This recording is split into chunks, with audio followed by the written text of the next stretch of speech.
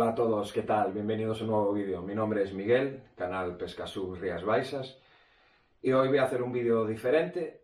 Es un vídeo que me habéis pedido muchos de vosotros y os voy a enseñar mi material de pesca submarina y bueno, os voy a dar algunas nociones básicas, algunos consejos en ciertos materiales. No es que sea un experto en la materia, pero bueno, la poca experiencia y los pocos conocimientos que tengo, pues que a muchos de vosotros os pueda servir de ayuda, sobre todo los que estáis empezando.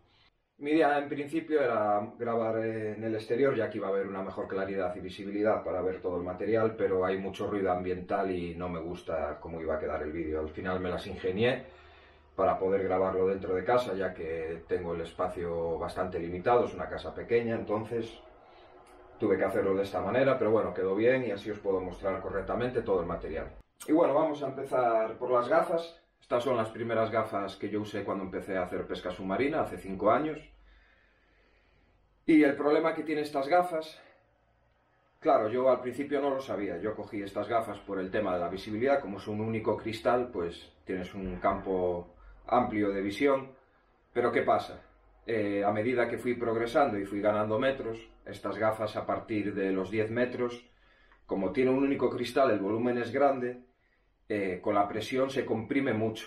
Entonces con el tiempo vi que estas gafas, que sí están bien para empezar, para iniciarse cuando no se bajan muchos metros, ya que también tienes un campo de visión más amplio, pero cuando ya empiezas a bajar a ciertas profundidades, estas gafas ya no valen. Son incómodas y aparte que puedes correr el riesgo de tener alguna lesión.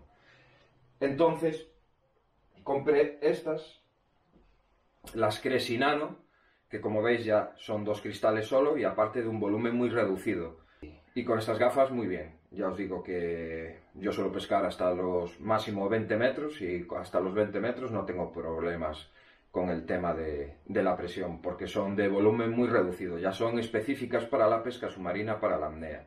Bueno, y otra cosa por las que me preguntaron algunas personas, pues es por cómo llevaba yo la cámara en las gafas. Y yo, después de mucho buscar, ya que estas gafas pues no tenían adaptador propio para poner cámaras deportivas, busqué y encontré este adaptador de Scuba Pro, que cuesta aproximadamente unos 10 euros, y lo compré y probé. ¿Qué pasa? No funcionan todos los modelos de gafas. Sí, en la gran mayoría funcionan muchísimos modelos, pero no en todas. Lo único que tenemos que ver es que tenga un marco, el marco que hay entre la goma y lo que sería el marco de las gafas, que haya un espacio. Entonces de esta manera podemos introducir, va con unas bridas, yo no sé si lo veis aquí, hay unas bridas, introducimos la brida entre el marco y el adaptador y quedan perfectamente sujetas. O sea, esto no se cae, ni se mueve, ni nada. Trae unas pestañas el adaptador, en algunos modelos esas pestañas ya se adaptan correctamente. Yo en mi caso tuve que recortar un poquito las pestañas para que quedara bien posicionado. Y esta es la manera en la que llevo yo la cámara deportivo cuando las llevo en las gafas. Bueno, y ahora vamos a hablar del tubo. El tubo de respiración, hay muchísimos modelos también, hay muchos materiales. Pero yo para la pesca submarina, desde mi punto de vista, es mucho más cómodo y al mismo tiempo seguro, os diré por qué. Los que son de silicona y son flexibles, ¿ves? Estos son completamente flexibles y para hacer pesca submarina son más cómodos. Este es más rígido, ¿eh? Este es más para, mejor para hacer snorkel y así. Este no recuerdo bien ni por qué lo tengo, es un Picasso, pero este es rígido. Este para hacer pesca submarina a mí no me gusta. Para hacer pesca submarina es mucho mejor estos que son todos de silicona y son flexibles, ya que nos es más cómodo a la hora de introducirlo entre las gafas y la cara. Luego también, al ser flexible, al no ser tan rígido, a la hora de hacer el golpe de riñón y descender, también cuando nos movemos por el fondo, no genera tantas vibraciones. Y luego también, pues, nos evita, al tener más flexibilidad, que podamos enganchar, o si nos enganchamos, pues que tengamos más juego para poder deshacernos del tubo, ¿no? En caso de que fuera uno rígido. Y yo creo que es mucho más cómodo y la verdad que yo con este estoy contento. Es un Speton, es el que siempre usé desde que empecé, la verdad, tengo 2. Y la verdad que va muy bien, ya os digo, de estos modelos hay muchísimos, hay muchísimo rango de precios y no cuesta mucho un tubo de estos. Yo creo que este anda sobre los 15 euros. Y para hacer pesca submarina yo lo cogería, os recomendaría cogerlo pues que sean flexibles. Son muchísimo más cómodos y nos pueden dar menos problemas. El cuchillo, pues aparte de que con ello rematamos nuestras capturas, es muy importante llevarlo por tema de seguridad, ya que podemos llevar algún susto algún día. Espero que ninguno de nosotros pase alguna vez por esa situación de llevar algún enganche. Siempre podemos engancharnos en una roca, días de aguas turbias, sobre todo aquí en Galicia, que por norma general solemos tener las aguas turbias. A veces pues nos podemos encontrar con algún aparejo de pesca abandonado, a veces con aparejos de pesca que no están señalizados, y llevar el cuchillo puede salvarnos de llevar algún susto algún día. Esperemos que no sea así, que no haga falta, pero esto siempre hay que llevarlo en nuestro equipo. Y yo exactamente uso este modelo, que es el espeto en estilete, cuesta sobre unos 25 euros y la verdad que me gusta mucho. Aquí, pues para las capturas que realizamos no necesitamos tampoco llevar cuchillos ahí que sean muy grandes. Y la verdad que siempre es el que he usado desde el principio. He perdido muchos y siempre cojo el mismo porque la verdad que me gusta, es finito, no pesa mucho y la verdad que es muy cómodo. Ya viene con la funda para ponerlo, yo lo llevo en la pierna y es muy fácil de quitar y poner. Lleva esta goma aquí con el que lo enganchamos y así nunca se nos va a caer. Pero ya os digo, esto es uno de los materiales más importantes en la pesca submarina, aunque pueda parecer una tontería. Pero esto siempre tiene que ir con nosotros en nuestras jornadas de pesca. Bueno, y ahora vamos a ver otro de los materiales que podemos usar en la pesca submarina, un reloj de apnea. Ahora mismo este modelo yo creo que es el más barato, relación calidad-precio que hay, el Salvimar One Plus. Antes usaba un SEAC, pero a los 2 años y pico murió, me empezó a dar problemas y dejó de funcionar. Y bueno, ahora tengo este y la verdad que va muy bien, es básico, pero tiene todas las funciones pues necesarias que solemos usar cuando hacemos pesca submarina. Marca la temperatura del agua, la profundidad, el tiempo de apnea y la recuperación. Pero bueno, esto ya es el gusto de cada uno, quien quiera usarlo y quien no. Bueno, y esto es otra cosa que uso para el reloj, es un manguito protector para cualquier ordenador de buceo. Aquí yo me pongo el reloj y luego me pongo el manguito por encima y así pues de esta manera aseguro un poco más el reloj. Así también me evito que pueda enganchar en la correa. Y por cualquier cosa, si la correa fallara, pues con esto, al estar completamente a presión, solo quedaría aquí lo que es la pantalla. Entonces, de esta manera, pues también nos podemos evitar, por el motivo que sea, llegar a perder el reloj, ya que siempre va a quedar mucho más seguro. Luego también uso esto, que lo llevo en la boya, y aquí es donde guardo las llaves del coche. Es completamente hermético, también llevo unas copias de lo que es la licencia y la federativa, lo llevo plastificado, una copia aquí, las originales las tengo en el coche y aquí es donde introduzco las llaves para no tener que dejarlas escondidas por ahí ni nada. La verdad que no cuesta mucho, es barato y no nos ocupa espacio y es bastante cómodo. Aquí podemos llevar las llaves del coche y no preocuparnos por ellas. Y bueno, ahora os voy a enseñar otra herramienta también importante. Esto es un sacavarillas para cuando pescamos al agujero o hacemos un disparo en una grieta, en un agujero, nos puede quedar enrocada la varilla, que sin este utensilio a veces es muy difícil de recuperar. Yo la verdad siempre lo llevo y con esto siempre he conseguido recuperar todas las varillas y es muy importante llevarlo, no ocupa espacio y lo podemos llevar cómodamente en la boya. Y estas son las linternas que yo tengo para hacer pesca submarina. Ya os la he mostrado en otro vídeo, ya he hablado de ellas, una linterna que va muy bien, esta. Es de AliExpress, no cuesta mucho dinero, alumbra mucho, es de batería. La verdad que es robusta y resistente, la verdad que va bastante bien. Y os quería mostrar esta, que aún la conservo. Esta fue con la que yo empecé, cuando empecé a hacer pesca submarina. Es una Salvimar, no me acuerdo el nombre del modelo, pero es a pilas. Esta linterna es a pilas y la verdad que tampoco alumbra mucho. Creo que tiene, no sé si son 500, 600 lúmenes de potencia. Y la verdad pues que se hacía demasiado corta, ¿no? Lo que es la luz. No alumbraba muy bien en el interior de las cuevas, aparte del gasto que es a largo plazo. Cada 2×3 tenía que estar cambiándole las pilas. Y al final, pues después de mucho buscar, una recomendación con un amigo, como os dije en el vídeo donde hice esta presentación de esta linterna, pues me cambié a esta y con esta ya llevo unos años y la verdad que muy contenta. Va muy bien, alumbra muy bien, es de batería, fuerte, robusta. y no hay problemas de estanqueidad, entonces yo os recomendaría que pillaréis esta linterna. Bueno, ahora vamos a ver los escarpines. Estos son unos Cresi, los Metalite creo que se llaman, son de 5 milímetros. Es con los que pescamos habitualmente en Galicia. Yo uso prácticamente todo el año 5 milímetros. Si el agua está exageradamente fría, hay veces que aquí pues puede llegar a los 10 grados, 11, 10 grados, incluso menos, se puede llegar a dar el caso, que a lo mejor pues uso 7 milímetros. Pero en general, si el agua no está demasiado fría, hasta los 12, 13 grados, uso 5 milímetros. Y bueno, yo lo que le hago a mayores, para que duren bastante más tiempo, es, si os fijáis, os lo voy a mostrar, en la parte de abajo, lo que es la suela del escarpín, le hago una capa de Sikaflex.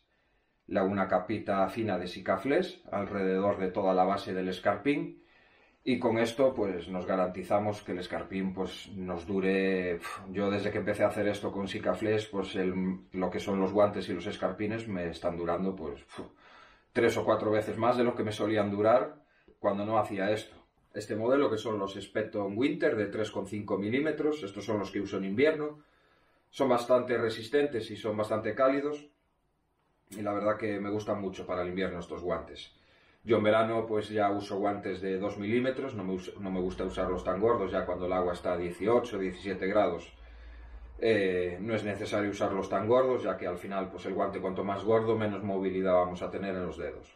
Pero bueno, para el invierno, que están las aguas más frías, va muy bien.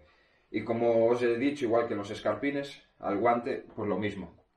Ahora ya del uso pues se le va cayendo un poquito, pero yo lo que hago es también una capa de Sikaflex por todo el guante, muy finita, porque a mayor grosor, menos movilidad también vamos a tener, pero una capita, y a lo que es la palma del guante, y aquí por los bordes de los dedos y así. Entonces yo os recomiendo que probéis con Sikaflex, que no cuesta mucho, cuesta 8 euros el bote, y os va a dar para muchas reparaciones, y así pues con este truquillo podéis alargar bastante más la vida de los escarpines y de los guantes, porque si no, ya os digo que es una ruina. En la pesca submarina, los guantes, si no hacemos algo de este estilo, nos arruinamos en guantes. Cada poco tiempo tendremos que estar comprando unos. Bueno, y ahora os voy a enseñar las aletas que yo uso para pescar. Estas las llevo usando ya un par de años. Las Mare Razor Pro. Son de plástico, sí, ya sé que muchos lo que estáis pensando. ¿No usa aletas de carbono? Pues no. De momento no uso aletas de carbono. Siempre me han ido muy bien las aletas de plástico. Ahora uso estas porque, bueno, como sabéis, pues tanto en el carbono como en el plástico hay distintas durezas. Hay muchísimos fabricantes, muchísimos modelos y distintas durezas de aletas. Estas no son muy duras y la verdad que me gustan mucho, están muy bien. Aparte son de pala intercambiable, o sea, cuando se nos rompen, se nos fastidian, podemos comprar las palas por separado y volver a usarlas en el mismo calzante, y no son muy caras, y la verdad que con estas de momento estoy contento. Pero bueno, ya os digo que el uso de las aletas que necesitamos cada uno, pues eso ya va en función de muchísimos motivos, ¿no? Pues habrá personas que pesen mucho menos. A lo mejor no es lo mismo una persona que pesa 60 kilos que una persona que pesa 90 o 100 o más, y luego pues va en función también del estado físico de cada uno, de la resistencia y la fuerza que tengan las piernas cada uno. Si incluso también pues hay mucha gente que se ve un poco más condicionada si tiene algún tipo de lesión, o si es propensa a lo mejor a coger esguinces, o tiene algún problema de rodilla, etcétera, etcétera. Eso todo pues hay que englobarlo, y bueno, pues cada uno tiene que decidir lo que mejor le va. Pero igualmente yo os recomendaría a los que estáis iniciando que no empecéis por el carbono. Las aletas de carbono son mucho más frágiles que las de plástico. Entonces yo diría que al principio, cuando estéis empezando, hasta que cogéis un ritmo, cojáis cierta experiencia pues con todo, ¿no? Y aprendéis a aletear mejor, y lo que es el tema de la acuicidad. Y bueno, pues yo os recomendaría usar durante un tiempo primero plástico, y luego ya sí que cada uno pues que cambiara al carbono. Sí que hay gente que conozco que ha empezado con aletas de carbono y bien, y hay gente que ha empezado con aletas de carbono y a los pocos meses se las han cargado. Entonces, bueno, yo es una recomendación, es mi opinión, no digo que sea así ni que tenga que ser así, yo es lo que pienso, es mi opinión. Yo os recomendaría a los que estáis empezando que durante un tiempo empecéis con plástico y luego sí que si lo necesitáis o veis que os gusta, que cambiéis al carbono. Yo en mi caso llevo 5 años con plástico, pero bueno, por los motivos que os he comentado. Yo nunca he tenido problemas, soy bastante corpulento, tengo bastante resistencia y fuerza en las piernas, entonces nunca he tenido esa necesidad de decir, uy, necesito unas aletas de carbono porque con el plástico acabo reventado. Como nunca he tenido ese problema, pues bueno, de momento he seguido con las de plástico, pero sí que tengo ganas ya de pasar al carbono y ahora hay muchísimos modelos, hay muchísimas marcas, el carbono mejoró muchísimo. Y bueno, pues probablemente para el mes que viene ya os lo mostraré en un nuevo vídeo y hablaremos un poquito más a fondo de las aletas y las comparaciones y las diferencias que pueda haber de unas a otras. Pero bueno, estas son mis aletitas y con ellas pues me pego grandes recorridos y bien, sin problema. Yo la verdad con estas aletas estoy contento. Yo os las recomiendo, los que uséis plástico aún, las Maros Racer Pro, la verdad que van bastante bien. No son muy caras y bueno, tienen también ese punto añadido de que si se nos rompe la pala podemos comprar otras que son baratas y usamos el mismo calzante. Y otra cosa que nos había enseñado cuando os enseñé los escarpines, bueno, esto es lo que uso yo. Se pueden usar los típicos crocs, ¿no?, que usamos habitualmente para cuando vamos de infantería nos desplazamos por las piedras o por los caminos. Yo no uso crocs, la verdad que me es más cómodo estos son una especie de zapatillas de suela dura. Las hay, pero que la suela es mucho más blanda y al final se acaban rompiendo. Estas suelas bastante duras, como parecido a un tenis, una zapatilla, y esto es elástico. Entonces a mí me gusta más porque al final los crocs no te quedan completamente firmes en el pie. A veces se te mueve un poco el pie, puedes resbalar. Entonces esto al final es como una zapatilla. También lo compras un par de números más grandes que tu talla para que te entre con el escarpín. Y esto es muy cómodo. Me parece muchísimo más cómodo que los crocs, ¿no?, que vemos habitualmente que usa la gente en pesca submarina. Estos los compré en Amazon, son de la marca SEA, que me costaron un poquito, 12-13 euros, y la verdad que muy bien. Con esto, pues ya os digo que es como si llevaras un tenis y para andar por las rocas, bajar por los acantilados o así, para mí son mucho más seguros y más cómodos. Bueno, yo ahora os voy a enseñar algo que todavía no he salido en el canal con él, que lo tengo desde hace relativamente poco, y es el traje. Este es el traje de invierno. El traje que me va a quedar para estos inviernos, espero que me dure mucho. Es un traje de la marca S-Life, está hecho a medida, es mi primer traje a medida y la verdad que es una de las mejores inversiones que llevo hecho últimamente. Al final el traje de pesca submarina es nuestra segunda piel y sobre todo para los que pescamos en el Atlántico, en el Cantábrico, donde en invierno las aguas suelen ser muy frías. Y la verdad que estoy súper contento con este traje. Es un 8-7 y es un neopreno, usa neopreno Heiwa de media densidad, fue el que escogí.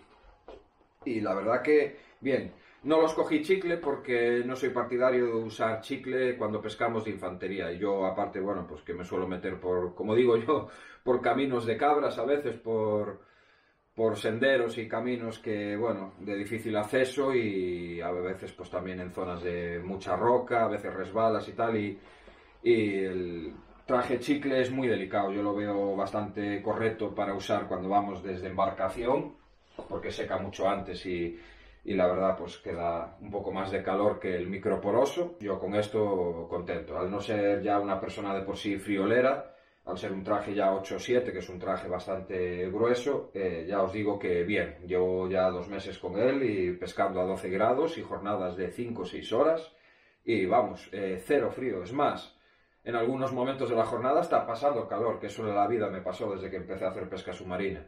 Yo con el anterior traje ya pasaba bastante frío en invierno y con otros trajes que tuve y la verdad que esto es una maravilla. Se nota que es un traje de calidad, el neopreno es de calidad, los acabados son buenísimos, los acabados que tiene, los manguitos, si os fijáis, mirad, aquí los acabados, las costuras, o sea, el traje, la verdad que es espectacular. Era algo que quería desde hacía tiempo y que necesitaba y dije, mira, el próximo traje que me coja va a ser a medida y un traje de calidad. Y la verdad que muy contento. Yo A lo mejor en otro tipo de material no, pero sí que en el traje yo creo que es algo que debemos invertir bien, porque al final es nuestra segunda piel y si estamos incómodos, pasamos frío, al final nuestras jornadas no van a ser tan divertidas o no vamos a estar tan a gusto y pasarlo bien como deberíamos. Si estamos pasando frío, lo estamos pasando mal, pues no es plan. Y ya os digo que este traje muy bien, muy contento. El pantalón igual, también con los refuerzos y luego yo lo instalé, que os lo voy a mostrar, esto ya os lo mostraré en otro vídeo por si lo queréis hacer. Yo no llevo pisete, pero yo le instalé colector de orina, entonces por aquí paso el tubito y es donde instalo el colector de orina para mear en el exterior, que era algo también, otro error que cometía en anteriores trajes, a la vieja usanza, orinaba dentro del traje y eso al final, pues cuando llevas horas en el agua, sobre todo cuando pescas en invierno, pues acabas cogiendo mucho más frío, la orina enfría y no calienta. Y aparte de que también por tema de higiene te puede producir también alguna infección. Bueno, al final pues esto siempre se hizo, ¿no? Antes de salir estos sistemas lo normal era orinar en el traje, mucha gente lo sigue haciendo, pero bueno, yo aproveché que cambié el traje y quise instalarle el colector de orina, que se lo puse aquí al pantalón y la verdad que perfecto, contento, muy contento. Entre que el traje ya es grueso, es de buena calidad, se me adapta muy bien al cuerpo y ahora el no orinar ya dentro del traje, la verdad que joder, son unas jornadas para mí súper placenteras porque no paso nada de frío y da igual que el agua esté a 11 grados, a 12. La verdad que estoy súper contento con el traje. Entonces, yo os lo recomendaría de verdad, si podéis, os lo recomendaría que cojáis un traje hecho a medida, un traje de calidad, con una prueba de calidad, en función ya de cada uno lo que necesite. Pero la verdad que es una inversión necesaria y la verdad que al final hay poca diferencia de precio entre un traje de estos y un traje comercial. La verdad que el Cresci Corvina en su día me costara 250 euros y este traje me costó 100 euros más. O sea, la diferencia de precio que hay vale la pena. Os digo en serio que vale la pena. Yo estoy muy contento con el traje. Espero que me dure unas cuantas temporadas de invierno y muy contento, la verdad. Otra cosa también que tengo, que es muy cómodo para transportar todo el material, una bolsa estanca de estas para llevar en el coche. Aquí metemos todo el material, así lo podemos transportar de una manera más cómoda y sobre todo para cuando salimos del agua que las cosas están mojadas, para no mojar el coche evidentemente. Entonces introducimos todo en la bolsa y la verdad que son bastante cómodas. Esta es la compré ya cuando empecé también, ya tiene sus añitos, tiene algún corte por ahí, pero bueno, sigue haciendo su función y la verdad que para llevar el coche es súper cómoda esta bolsa. Son un poquito caras, la verdad, hay muchos modelos también y muchas marcas, pero bueno, una bolsa de esas suelen andar en torno entre los 60 y los 100 euros, dependiendo del modelo y la marca que compremos. Bueno, ahora os voy a enseñar la plancha. Esta es de la marca Subea del Decathlon, la compré hace poco. La verdad que aún no la estrené, pero bueno, tiene muy buena pinta. Es una boya bastante grande y la verdad que está muy bien. Yo la compré por varios motivos. Una, por comodidad, porque esta boya, si os fijáis, mira, tiene un arnés por debajo. Esta boya viene con un arnés incorporado, que la podemos sacar cuando empecemos a pescar. Y esto es muy cómodo para los que vamos de infantería, ya que en esta boya podemos colocar todo el material, aletas, fusiles, todo lo que necesitemos, e ir con las manos completamente libres. Y así nos lo ponemos como si fuera una mochila, y para ir de infantería, sobre todo para cuando tenemos que bajar por acantilados, por zonas con mucha pendiente o así, es mucho más cómodo que aquella boya. Entonces, uno de los motivos que la compré es por esa, y otro de los motivos, para mí uno de los más importantes, es la visibilidad de la boya.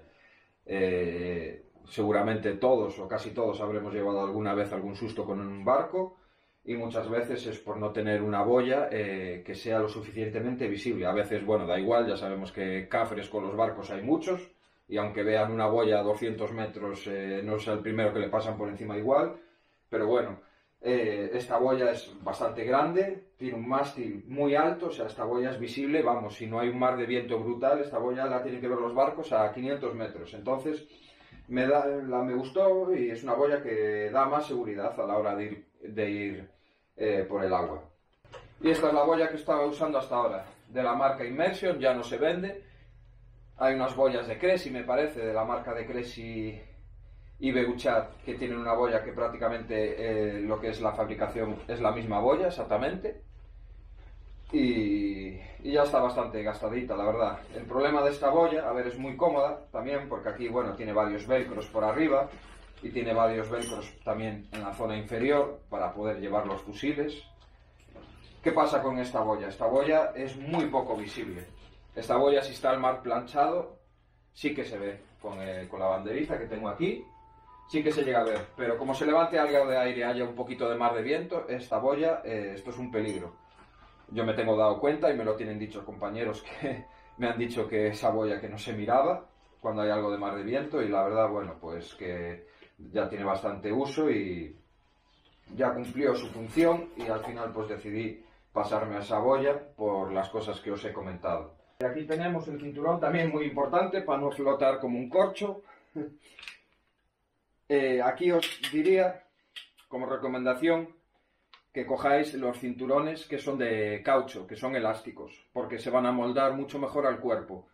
Hay otro tipo de cinturones que son de nylon, son rígidos, y esos no nos vale para nosotros, para hacer pesca submarina, porque cuando bajemos metros y la presión empieza a hacer efecto, cuando se comprima el cuerpo y el traje por culpa de la presión, ¿qué pasa?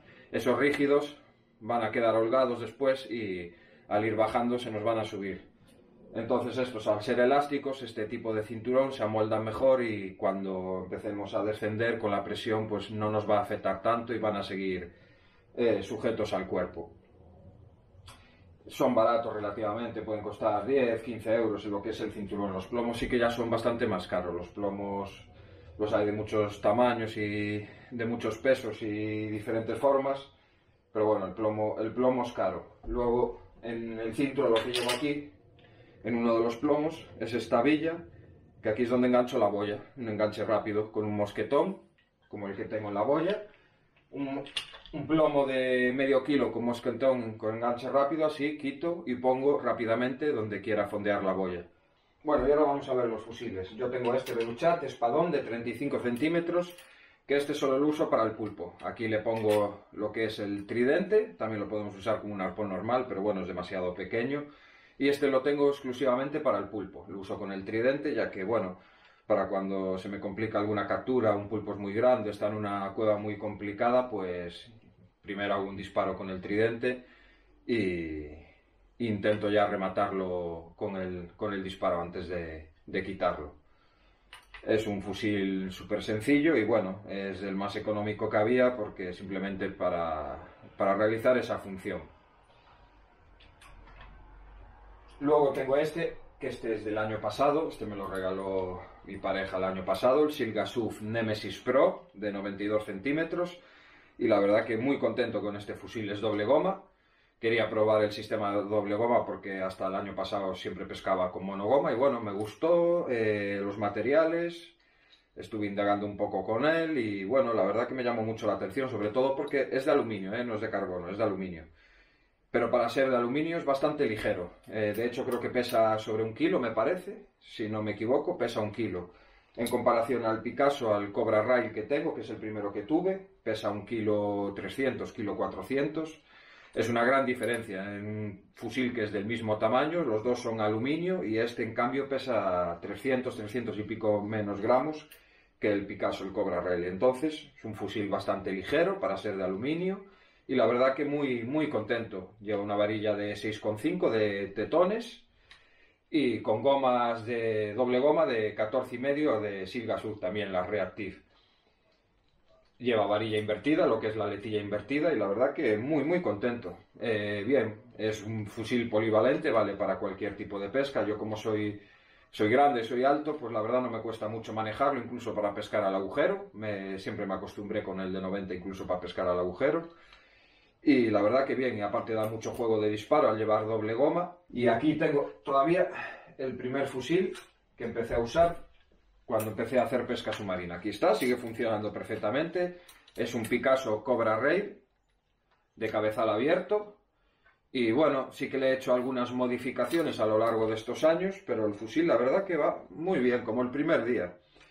¿Qué pasa? Este fusil sí que es más pesado, pesa bastante más, y eso se nota sobre todo cuando pescamos con mar de fondo, en la rompiente así, se nota muchísimo. Para moverlo, pues bueno, cuesta. Y bueno, pues fusiles, pues tenemos que eso, buscar el mejor fusil que se nos adapte a nuestras necesidades y a nuestra forma de pesca. Y hay muchísimos modelos, muchísimas marcas, muchísimos rangos de precio y diferentes tipos de fusil. Hay de aluminio, de carbono, hay fusiles de madera, los roller, los neumáticos. Ya os digo que hay un mogollón de fusiles. Entonces, bueno, cada uno tiene que buscar el fusil que mejor se adapte a su pesca y a su zona, evidentemente. Y como dije en muchos vídeos, como digo muchas veces, también a su economía. Como ya sabéis, la pesca submarina es un deporte caro, el material es caro, es mucho material, muchas cosas que necesitamos. Entonces, bueno, pues en función del bolsillo de cada uno, hay gente que se puede permitir mejor material, gente que no. Pero bueno, siempre buscando e indagando, pues podemos encontrar cosas muy buenas, cosas relación calidad-precio muy buenas. Y bueno, intentar adaptarnos a eso. Hay de todo, hay de todo. Podéis encontrar fusiles de 1000 euros, 800, 600, pero bueno, al final, como se dice, ¿no? Que a veces no es la flecha, sino el indio. Evidentemente la flecha también ayuda, pero bueno, que al final con un fusil de estos, cuando nos adaptamos y empezamos a manejarlo, pescamos bien, pescamos bien. Yo por lo menos no tengo problema para pescar con este tipo de fusiles, son fusiles relativamente económicos y van bastante bien, y para pescar aquí en Galicia y las capturas que yo suelo realizar, sobrado. Un bichero, gancho, como lo queráis llamar. Esto también, bueno, para los que vamos en nuestras jornadas a los pulpos, esto también es bastante útil. Esto lo necesitamos porque al final con el fusil, pues al final pescando pulpos con el fusil podemos reventar la varilla, o sea, la podemos doblar, podemos romper la aletilla. A mí me tiene pasado muchas veces. Entonces para mí esto siempre lo llevo en la boya, es indispensable. Vaya o no a jornadas de pulpo, porque a veces puedes ir a otras especies, te puedes encontrar un pulpo y con el fusil es más complicado sacarlos. Se pueden sacar, pero bueno, corres el riesgo de doblar la varilla, de romper la aletilla. Y bueno, las varillas pues ya sabéis que no son baratas. Entonces, un bichero, un sacapulpos, los hay de distintas medidas. Y este es bastante largo porque a mí me gusta que sea largo. Y bueno, para sacar los pulpos esto es lo mejor. Es lo mejor. Cuando se coge práctica con esto, pues con esto lo sacamos relativamente fácil. Y bueno, no son muy caros. Este creo que costó 10 euros o 12 euros. Es el más largo que hay, el más largo que vi. Mide 80 centímetros, me parece. Y esto yo siempre lo llevo en la boya. Bueno, y esto ha sido todo por hoy. Espero que os haya gustado el vídeo material de pesca submarina.